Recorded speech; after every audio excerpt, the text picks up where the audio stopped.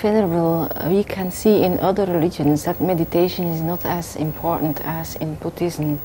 And even in Christianity they say that the devil makes work for idle hands. So why do Buddhists meditate? Well, this is a good question, and it's a question which is very important for Buddhism too.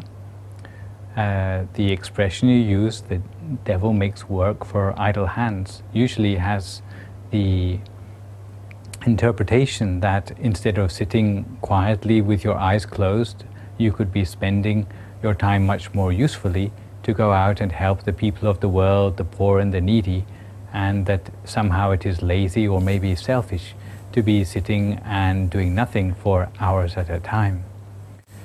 But in Buddhism, you have to remember that the way in which we can improve ourselves as a person and to become better as a person and to move towards enlightenment or our own salvation must come entirely through our own efforts. We cannot rely on an outside agency or deity to come and to bestow our enlightenment on us. Every improvement in our own life has to come from what we are practicing for ourselves. So meditation is one of the ways in which Buddhists practice in order to uplift the quality of the mind. When we talk about the mind in Buddhism, we're not talking about our brain or our nervous system, but we're talking about the sense of awareness or maybe the emotions and the mental capacities which we have, all of which need to be worked with in order to purify them. In Buddhism, we give a particular amount of importance to the mind, even though it is something we can't see, even though it's something that we can't touch, but yet it's the mind which drives all the other things that we say and do. Whether they are good or bad, it always depends on our mind. And because our actions are so important for the law of karma and the future which we have for ourselves, then it's crucial that we find ways in order to improve the quality of the mind. And the main way which that can be done is by dealing with the mind directly, and meditation offers us a way to do that. Sitting for long hours of the day contemplating one's navel, as it's sometimes called in a derogatory way, in fact has a very important purpose in order to let the sediments of the mind settle out, to precipitate out so that the mind can become clearer. Because there are many sorts of knowledge in the world, but the sort of knowledge which can actually transform ourselves for the better has to come from a mind that is still and a mind that is free of thought. So sometimes it does take a lot of practice in meditation for the mind to come to a state where wisdom can arise. And it's this wisdom which really allows us to understand the world on a deeper level, a way which we cannot learn from books or from hearing sermons, for example, but something which has to come from our internal understanding.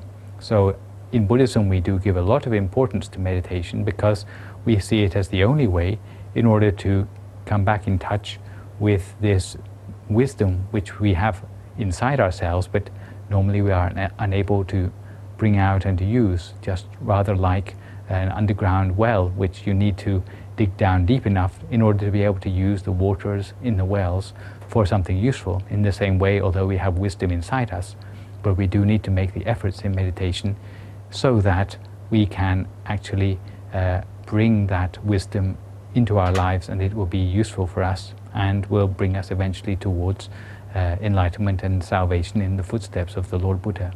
We notice that even the Lord Buddha himself had to meditate. So if we are following in his footsteps, then we also have to follow his example in being serious about meditation. Venerable, is it okay that we make up our own method to meditate, or do we have to follow some basic rules to meditate? Again, for meditation, there are many different ways to meditate.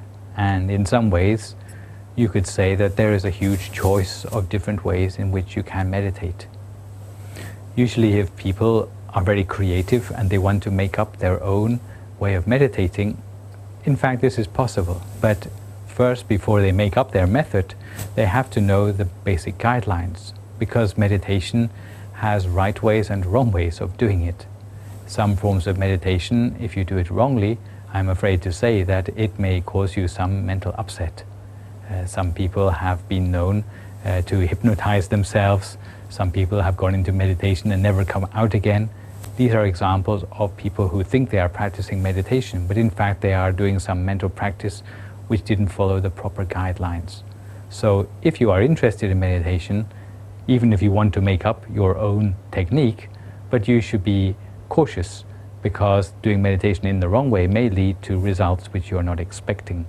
So what are the sort of guidelines which we should be looking at?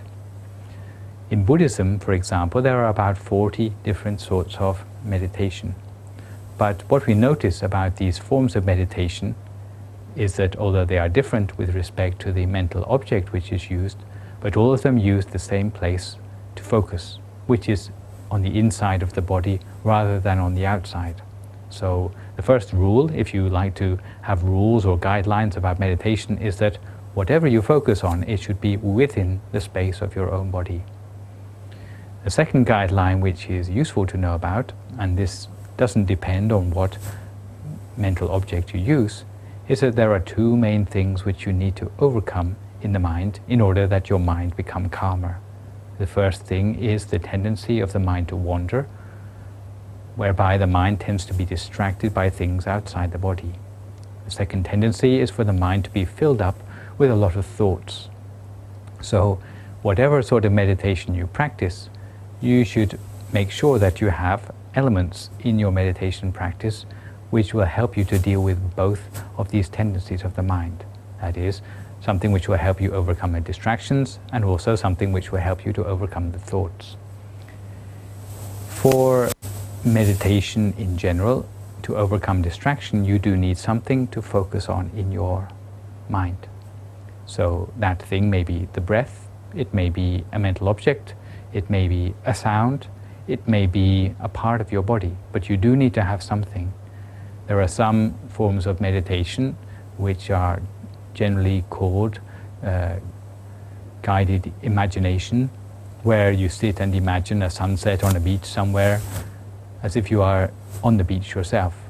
And for such guided imaginary tours, it's difficult to know where you are focusing your mind. So there may be some element of danger in that sort of practice. You may end up hypnotizing yourself instead of bringing your mind to a higher state or a more quality state. So it's useful to have something to focus on. This is the second guideline I should talk about for whatever sort of meditation you're doing. The third guideline is that you do need to deal with your thoughts.